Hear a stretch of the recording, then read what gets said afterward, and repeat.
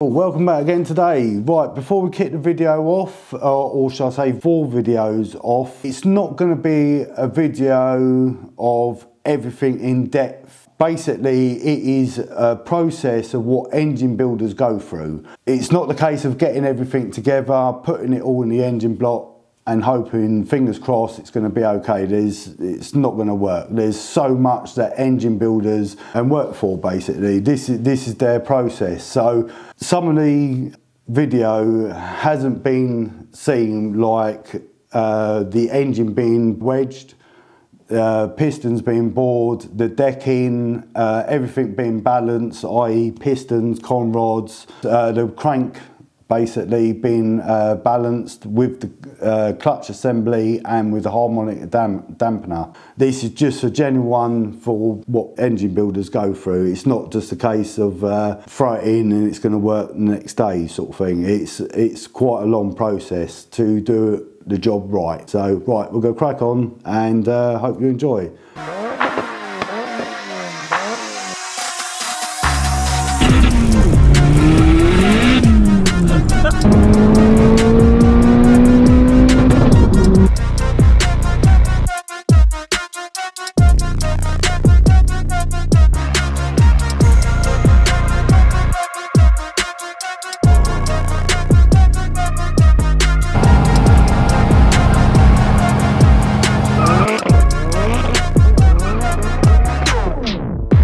Welcome back to the channel again today. Right, today is engine building day.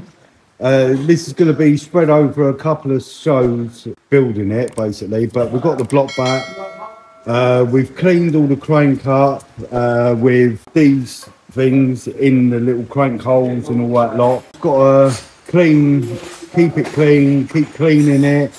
Got loads of bits to do to it. Basically, we've got to build the pistons up.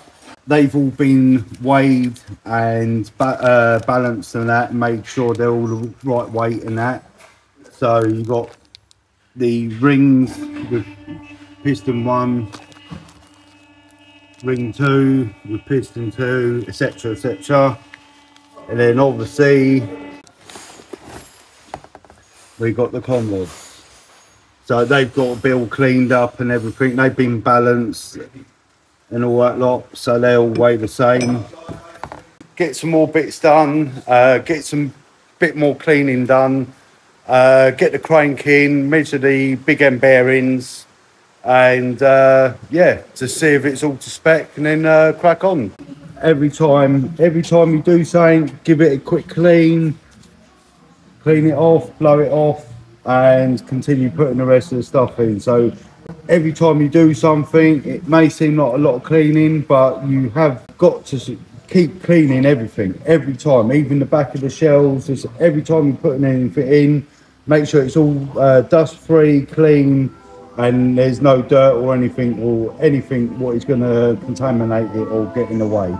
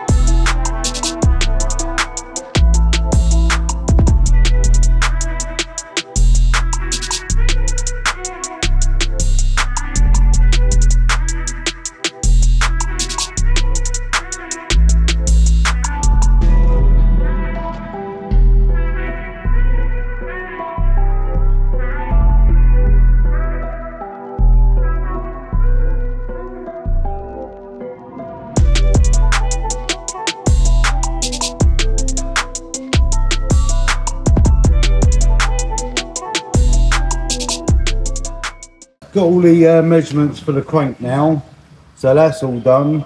Give them a good old clean. I'll put the jets in already, so they go in before you put the crank in. So what we're going to do now is carry on putting the rest of the caps in, get it all lubed up and put the crank in and get that all bolted up.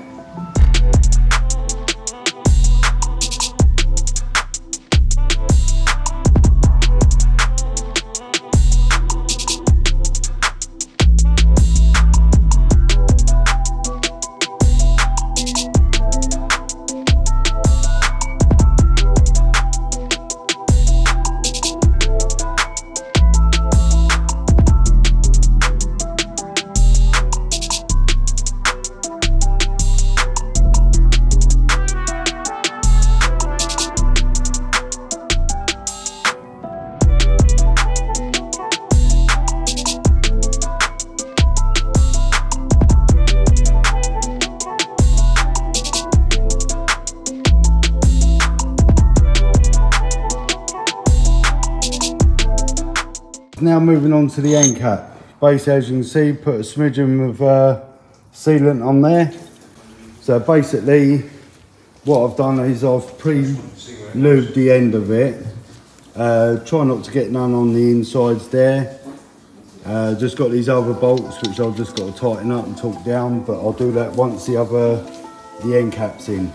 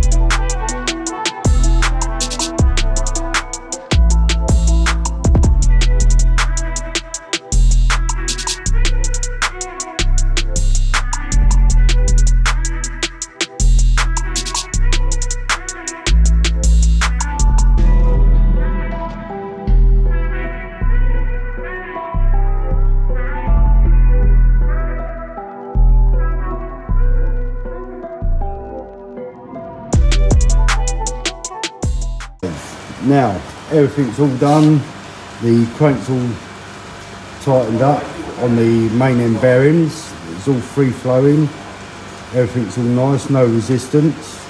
Remember, if you get to this stage and you get any resistance, obviously you've got a problem, so you're going to have to recheck all your gaps and your measurements again. What we're going to do is we're testing out for the thrust bearing, which is in here. We're going to check the movement for the thrust bearing basically. So we've got our needle gauge, we're going to install that to the engine quickly, set it to 0, we're going to tap the crank in with a rubber mallet just to knock it to one side, and then basically put a bar in somewhere and move the crank over and see what movement we've got and what play we've got.